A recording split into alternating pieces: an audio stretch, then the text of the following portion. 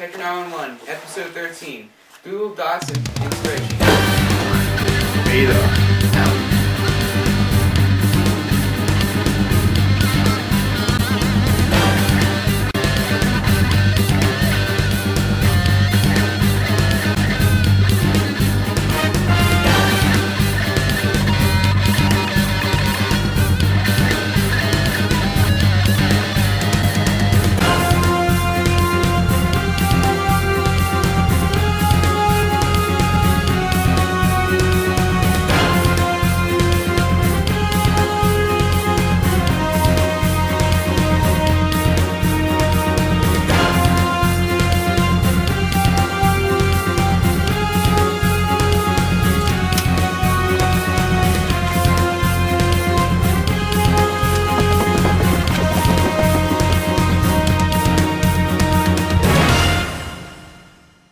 Hi, I'm Plasmeier and Ed Rochon.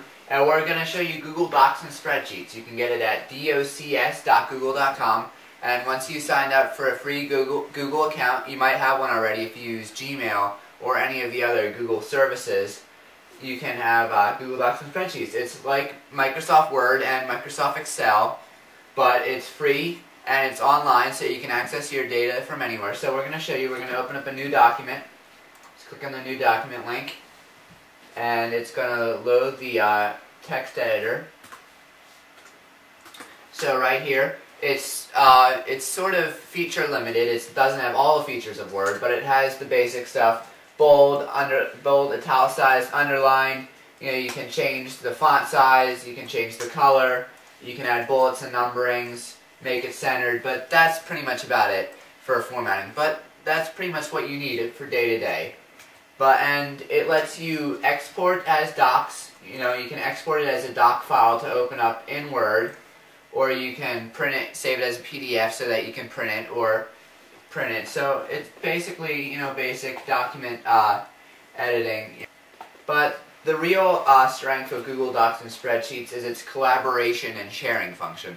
You go to collaborate over here, or add collaborators down there. You can enter in the email address of people that you want to be able to view or be able to edit your documents. So say where this comes really helpful if you're working on a group paper together, you can just enter in, one person starts it, and then you enter in everyone's email addresses, and then anyone, or then those people, they just log on to the document, make their changes, save, and then the next time another member of the group goes on there, they'll see the changes that have been made. You can go to the revisions tab and see any past changes. I don't know if this document's been saved yet, so there might not be.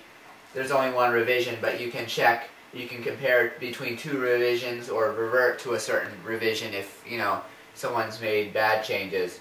So everything's saved.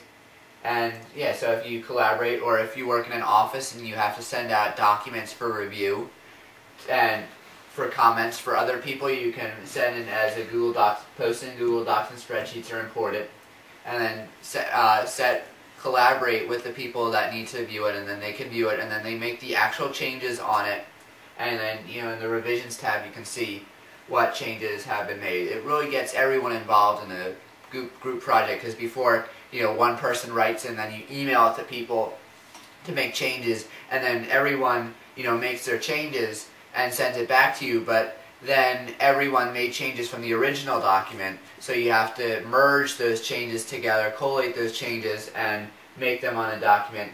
This does it all for you because everyone's always editing the most recent document. And also a good thing is it lets more than one person edit at a time. Most things can't do that. For example, Word, if you try and do that, it'll just pop up an error message. But this one lets people edit two separate sections of the document, or two separate sections of the document at the same time. And Ed is going to explain how it also works for spreadsheets. So you go back to the main home tab, or, you know, you save it, close it, and then open up a new spreadsheet. Now, you make spreadsheets basically like Excel, and just click on New Spreadsheets here. And you'll see here, it's basically like it's the Excel version of like a spreadsheet, except it's very basic, and it's pretty much all you need. Yeah. For something that's on the go, and you can, same thing as the word processor. You can just do it anywhere. Yeah, you can anywhere you have an internet connection, you're able to access all the things that you have saved on here, edit them, and save them. And this has the same collaborate functions, it has the same bold, underline, italicize. I don't think it does charts, and it doesn't have some of the advanced Excel stuff like pivot tables. But this is if you only want to like calculate, if you want to, just sum, like have, people and then the score they got in a basketball game and then sum it at the bottom. This more than meets your needs. And best of all, it's completely free, no charge, provided by Google. So go to docs.google.com, sign up, completely free, saves all your stuff. They don't even have a pay option at all. So we can save and sign out. So I'm Michael Plasmeier. I'm Ed Rochon. And this has been Tecker 911 on Google Docs and Spreadsheets. For computer help, visit Tecker, our social computer help network at tecker.net. To watch this episode again, get show notes, or subscribe to versions for your feed reader, both video and audio in multiple formats. Visit our website at 911.tecker.net. Also on iTunes, search for Tecker in the iTunes store, and you can subscribe to versions for your iPod. Ooh, iPod. You can send us your show suggestions, feedback, and other mail at 911@tecker.net, or leave us a voicemail at 610-572-2730. I'm JD. I've got a quick tip for you. If you have a lot of windows open and you need to get back to your desktop, really simple.